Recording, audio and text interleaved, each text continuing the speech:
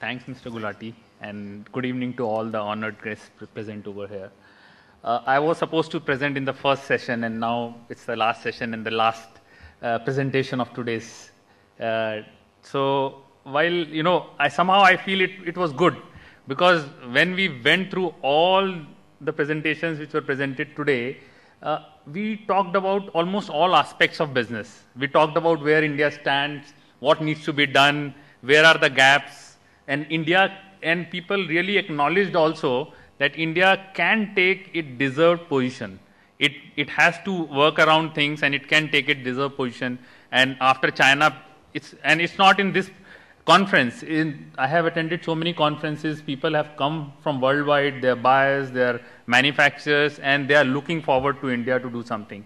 While this presentation, we did a report a month back, and with our partners from US, UK, Turkey, Japan, Korea, and Taiwan. So all of us, we sat together and they worked, they gave their trends, what's happening globally, and we came out with this report of Road to 2025, Market, Trade, and Investment Trends. So these trends are global trends.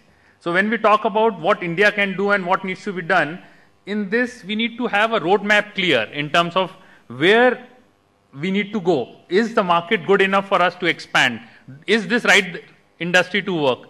Keeping all these questions in mind, we have worked on this report, and I'll take you through. While this report was released a month before, a lot of people might have read it, but I would just try to deliberate in little more detail in terms of the synopsis of what went behind it, how numbers were structured, how all detailing was done to come out for this presentation.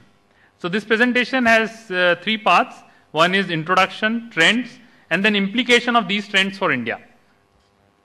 So when we talk about, today at this moment when I talk about road to 2025 and we say that market is growing, people say, no, I think the overall, while India is gaining because of dollar and rupee situation, but again, the global market is not doing so good. So people, when the markets are down, people are themselves down. They are not thinking of big investments and all.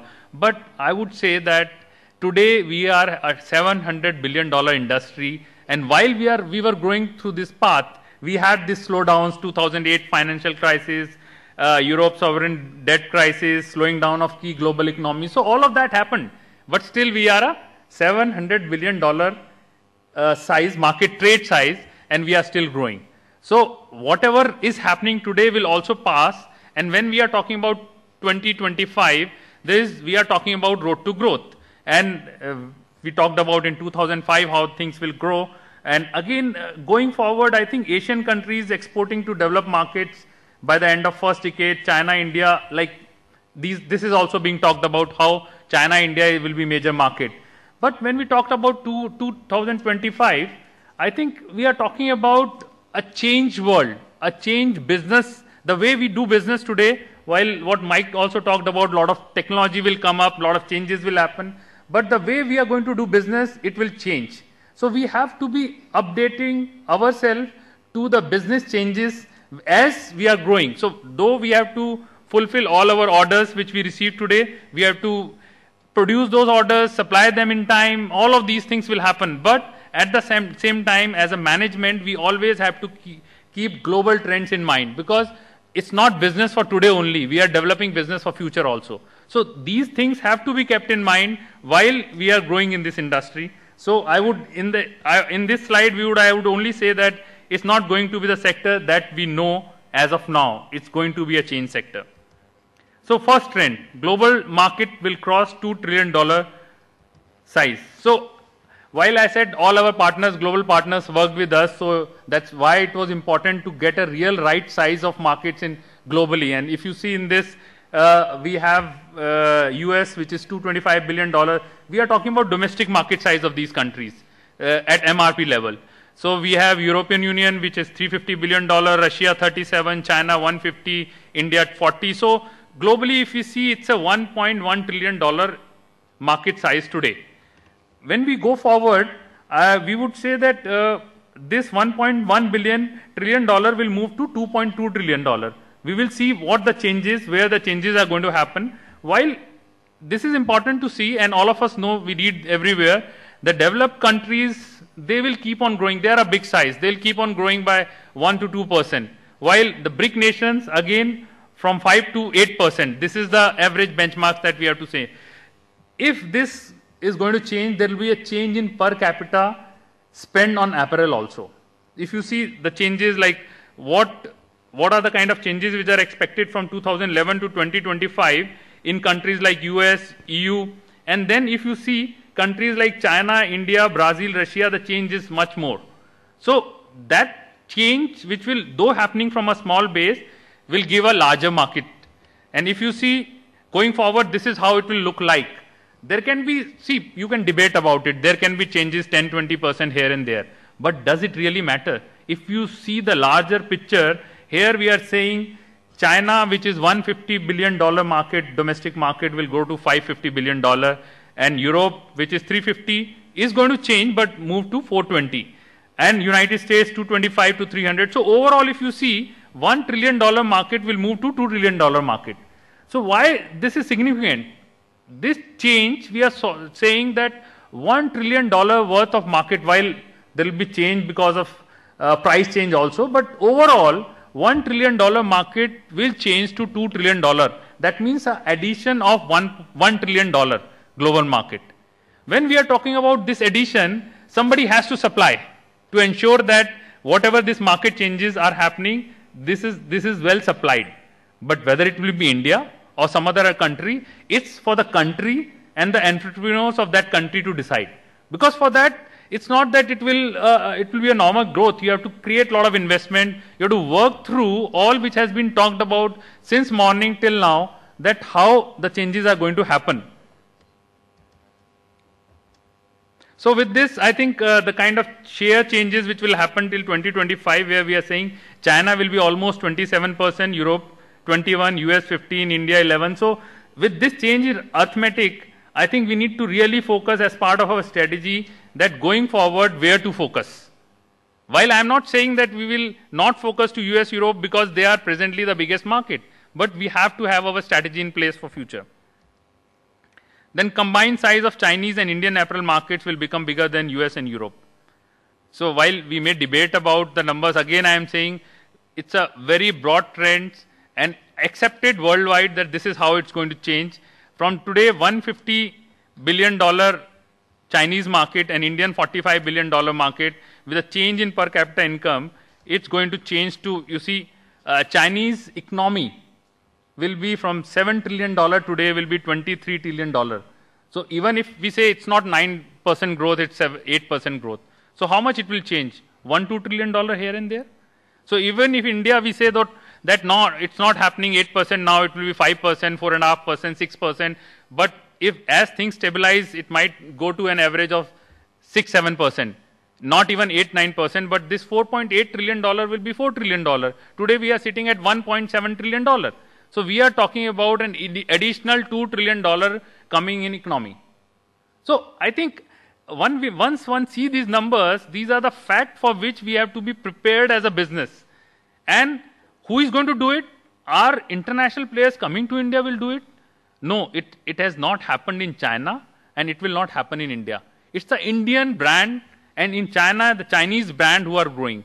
So while there will be international brands which will keep the fashion in perspective, there are brands which will give an inspirational value to it. They will create new things so that others can follow. But ultimately, it's the local brand worldwide who have done it, and it will be done in China and India. China, you will see already there are brands which are $1 billion plus, and India there are brands which are 1,000 crore plus. So these brands are leading, and these brands are growing very fast. So I would say that these domestic brands in India will play an important role in the way things are changing, not only in India, in China. Why I am talking about India, China? Because as we already talked about, the India, China together will be larger than US and Europe together. So changing consumer preferences, how it is happening, Chinese consumer. Survey reveals that consumers are more capable and have started moving beyond need-driven purchase. As you have, see, today, the change is happening so fast. Today, China has already overtaken Japan.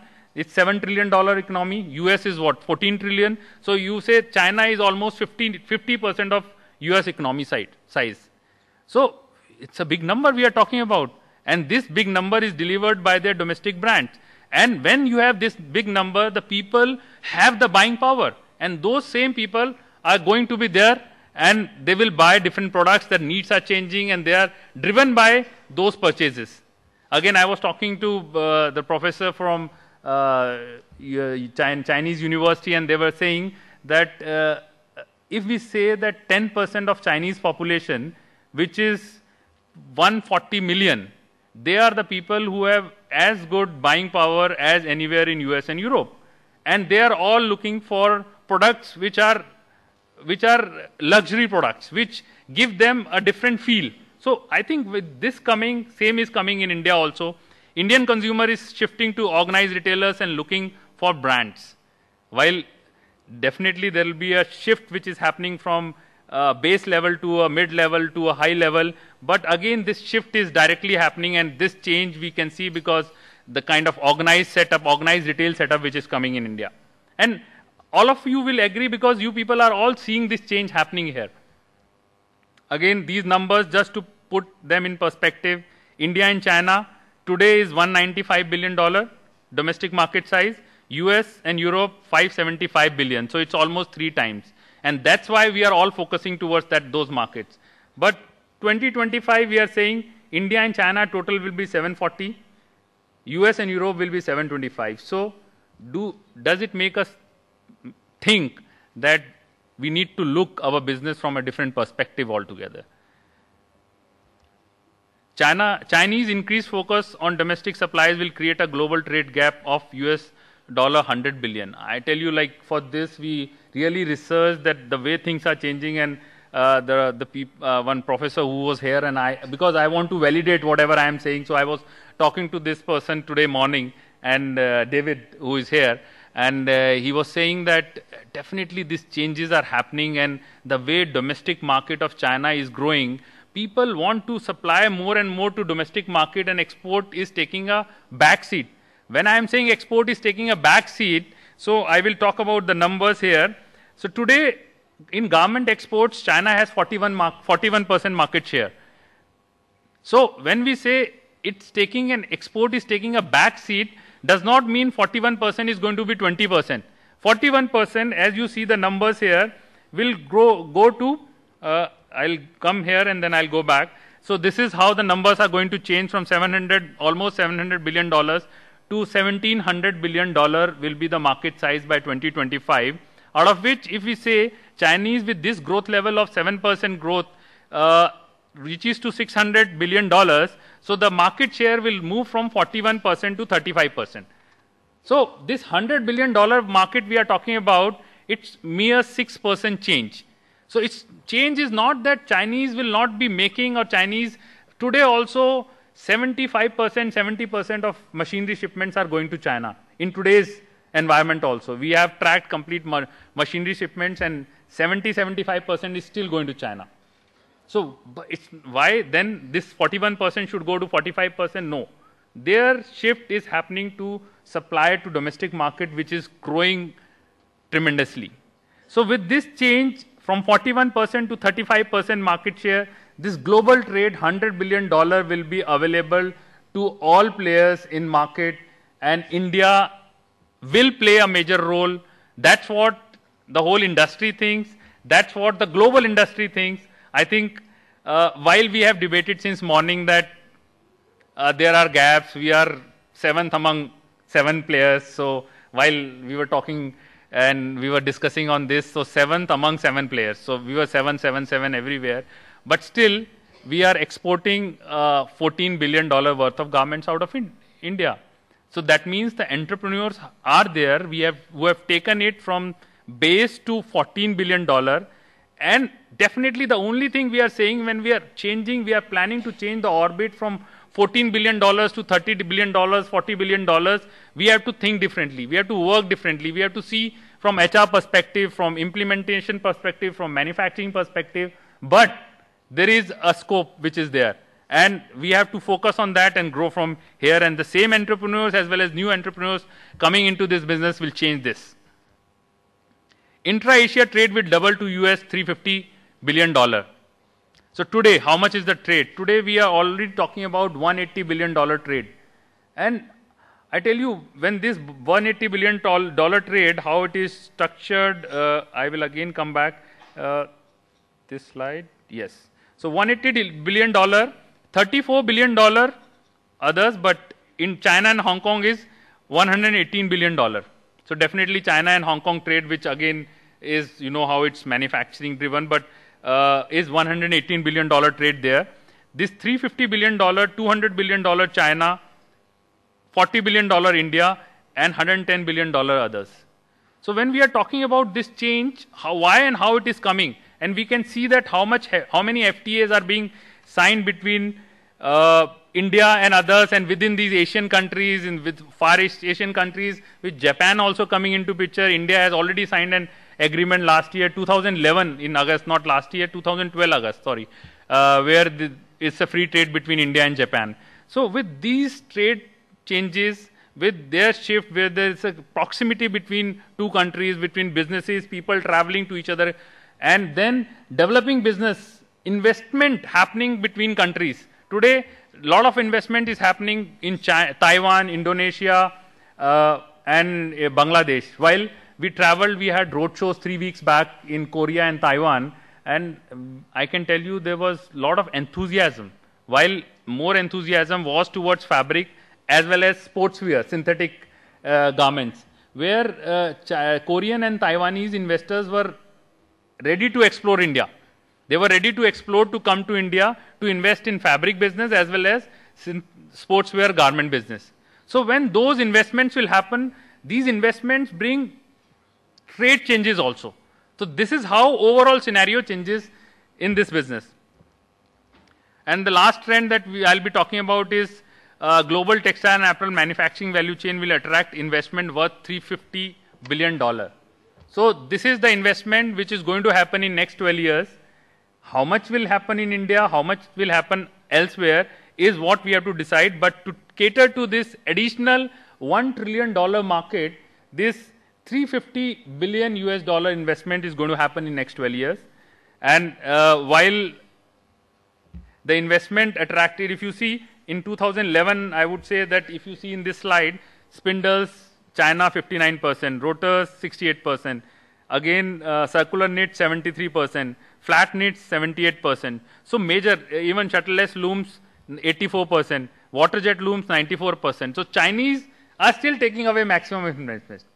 So while if you really need to grow garment industry, there need to be a lot of investments in weaving sector, the fabric sector in India. So this has been understood whether some initiatives have been taken as part of policy initiative, or some initiatives have to be taken by entrepreneurs to really invest in this sector in a big way, maybe on their own, in partnership with others, but a lot of investment need to be done here.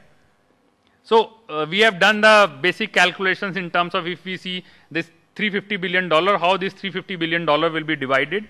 Garment manufacturing, $165 billion, fabric, $100 billion, yarn manufacturing, $35 billion. While we are talking about 40% capacity addition and 60% replacement and upgradation. So this is how the overall $1 trillion which will be added, the investment will be linked in this manner. Now, the last slide I would like to talk about is what are the implications of these trends for India. So when we are talking about domestic market growing from $45 billion to $200 billion, it brings a host of opportunities for domestic market in textiles, apparel and retail business. There will be investment. See, it will be driven by front end. In front end, the retail business, whether international retailers coming, whether the brands growing, consumer wanting to buy more and more because they have disposable income. Now it is for the manufacturers to decide and focus that how much they can supply to this growing market. Can they partner with the brands at this stage? It's a difficult task because as exporters, we have developed manufacturing businesses where we are used to doing those big quantities where things are very organized, payments are done in time. When you go to domestic market, there are a lot of issues which get evolved. But once you get evolved as part of this business process, I can assure you that the way this market is growing, there are lot of business in domestic market in times to come. Indian industry can capitalize on expected slowdown of Chinese export growth. And all our exporter friends, like all people who are sitting over here, they are themselves seeing. Buyers are coming again and again. They want them to put up more capacities. They want them to supply more and more. But again, there are issues which needs to be sorted out. But I think you as manufacturers, we as people who are connected globally with those buyers as well as the manufacturers globally, we have no doubt that people are looking forward that if in India we can set up efficient supply chain, set up efficient factories, people are looking to buy more and more from India. Then work towards building Asian countries as their export market. Again, not easy markets, but this Asian market, we have to focus the way trade is growing. I think while we might be focusing as of now some companies 100% to US and Europe, but going forward, growing from 10% of that share to 20%, 30%, we have to focus, we have to be part of whatever is happening in Asian part of continent and be part of that to see that how we can make our inroads and grow our market from that perspective. Last, India will emerge as an attractive investment destination for domestic entrepreneurs as well as international investors. And I can tell you, like, I have been working with a lot of international investors. While India in textile and apparel industry, the investment has been minimal till now, international investment, but there are players. See, we always look towards Bangladesh, Vietnam, they are more efficient, they are more competitive than us. I think for country like India, we have to look towards country like Turkey. We have been to Turkey, we have done a lot of projects, few investments have come recently from Turkey, both in fabric as well as garment industry. And the owners of those companies, they have traveled across to China, to Vietnam, Indonesia, and finally they have invested in India. Not that they have decided initially that we have to come to India, but they said that the kind of business that we are in, the kind of fashion business we are in, the kind of connect with the people of the country, it's only possible in India. And that was one of the major forces which helped them decide that they have to finally invest in India. Maybe the infrastructure was an issue. There were a lot of issues which were there, and all of those businesses who have invested, as of now, we have been involved. There were 2 of them from Turkey. They're all doing good. So from that perspective, if you see, we have to think not only from cost competitiveness, we have to think that how it has been advised by David earlier also, which has been spoken by other players also, that we have to use our strength. We have to use our strength in understanding between the designers internationally, between the designers here, of our growing market, and see that how we can grow our business in quality competitiveness, in terms of fashion competitiveness, and grow the Turkey way instead of always talking about. I think I have traveled across. I think for India, while I am not saying Turkey is a small country, so they are doing $20 billion worth of export. India has much more bigger role to play, but that can be the engine for growth. Rest, we need to set up those big factories also, which can compete with Chinese and Vietnam factories also. With this, I would say these trends have a lot of implications for India. They are global trends, and I think we'll take a lot of inspiration from what we have seen throughout the day. And I would just like to, I don't know, Gunish, you were sitting in Reena's presentation before this, and while we were discussing and it was talked about that HR or people are one of the biggest issues that why we are not investing in a big way. I think Reena answered some of those questions where she talked about that how we can go methodically to see that those HR issues are also addressed. With this, thanks for listening to this presentation.